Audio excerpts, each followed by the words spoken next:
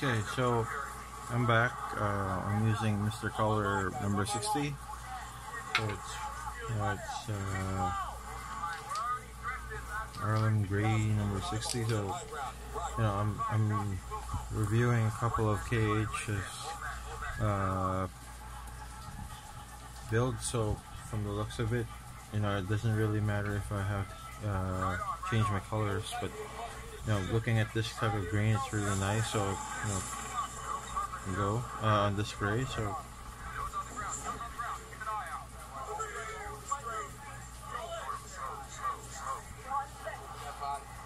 we create some shadows at the same time we cover much area, and then we have that finish that we look at.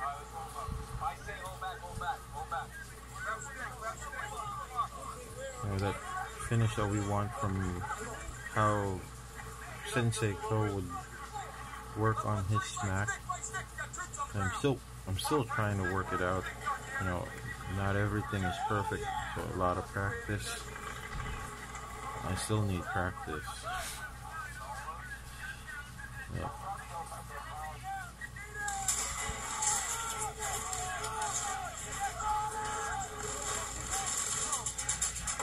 So, don't mind the wires if they get hit. You can work again.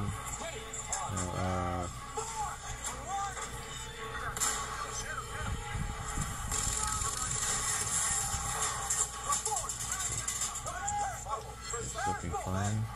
So not necessarily you need to cover everything. So if you create shadows on your Mac, or there are dark tones, light tones, it's okay, because that can be reworked, or you can add different types of camo on that section.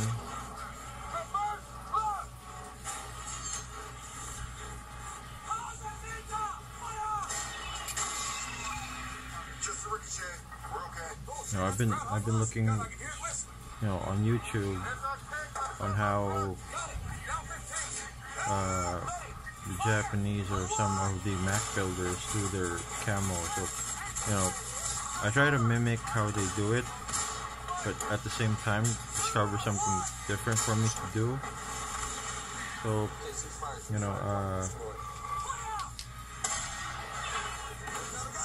especially with the the big names in Mac. So I try to incorporate everything I see and try to develop my way of doing things. So some use airbrush, some hand paint.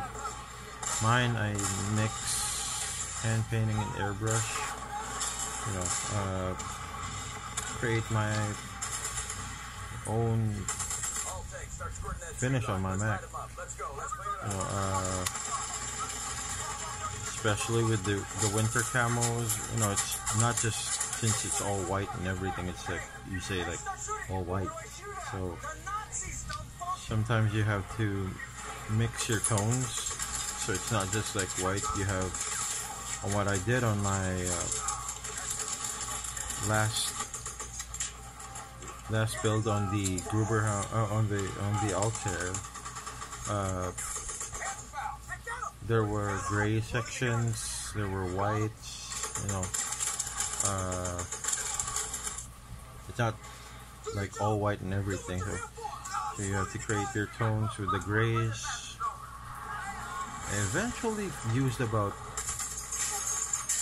five types of grays or 6, and then added some white to finish it up.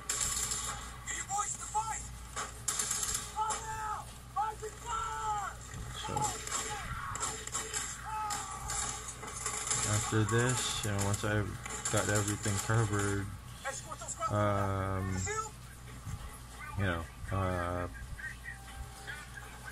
I'm gonna find another lighter tone or something different.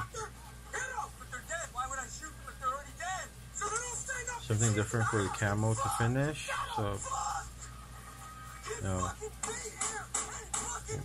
sorry about the movie. I'm watching Fury. I've been, one of my favorite movies. So, that's my motivation. So yeah, bear with me.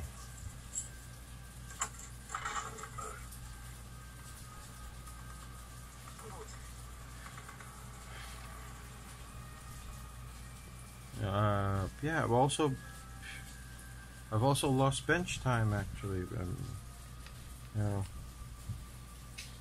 had to place everything together, you know, family time and everything else. So yeah,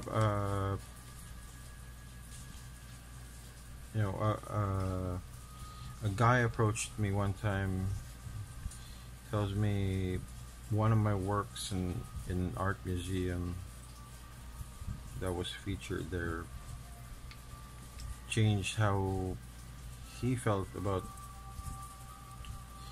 his hobby. So he got a board game and started painting it. And then one time at an event, he saw my name and my work, and then from there, you know, we just chatted. He bought his first Mac, which was a Falca. So the Falca was extremely a surprise for me because that was my first Mac. First Mac in 120 scale that I built, and then he built his really super nice.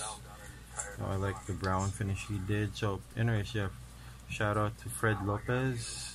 You know, Fred was the guy who approached me, and I'm thanking him because you know, without him talking to me about, you know, how I started with Mac and how I developed my work. So, you know, thanks, Fred. You know, if you didn't talk to me about how my art encouraged you, I would have been on a loss of bench time. So thank you. No, so I'll stop here, grab some coffee, because I know this is gonna be an all-nighter. So, you know, the next thing I'll be doing is adding a different tone of gray on this one. So, you know, if you look at this, it's starting to look like a war machine or lunar suit, since it's starting to get colors and tones. So, you know, the next step I'm gonna do is I'm gonna, you know, brush a different tone of gray, maybe a darker tone, or maybe a much lighter tone, or maybe some German gray violet for the camo. You know, I'm still trying to decide on what to paint this. So yeah, thanks for watching.